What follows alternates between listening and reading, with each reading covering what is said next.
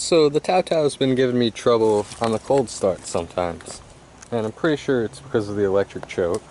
So I'll take this seat out here, and I don't know if it's because of the wires. The clamp on the scooter got cut, so I ended up just taping whatever carb I put on it. I have to tape the wires and cut the clamp off, but that's a long story.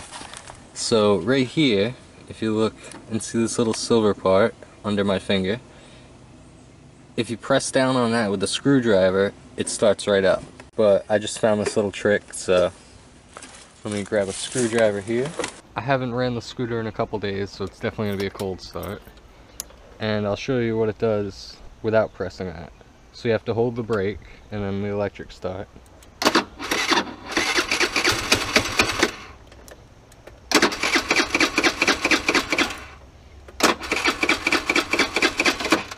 And usually once it's warmed up, it just starts, you know, first or second try.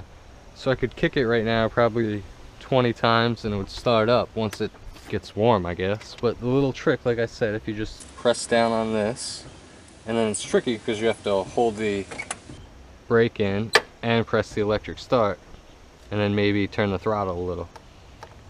So you can get a rubber band or something to hold your brake lever in. But I just do it with my foot. It looks kind of funny, but I don't know if we can get it on camera here.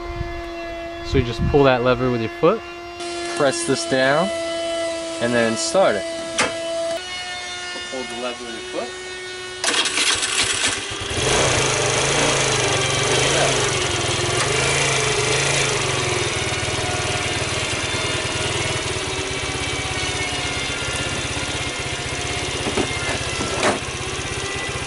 So there you go, 75, 76 so far. So if you guys are having trouble on the cold start, you might, and then just try pressing that little lever down, or not lever, but see what happens. It's just something wrong with my particular setup. You know, probably a silly mistake that I made. Maybe it's just those wires aren't connected. But that's one way to get it started in the cold without kicking it like 20 times.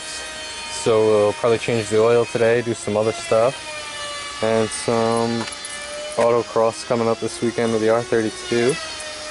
Gotta get ready for that, pull the wheel spaces off. Busy day today.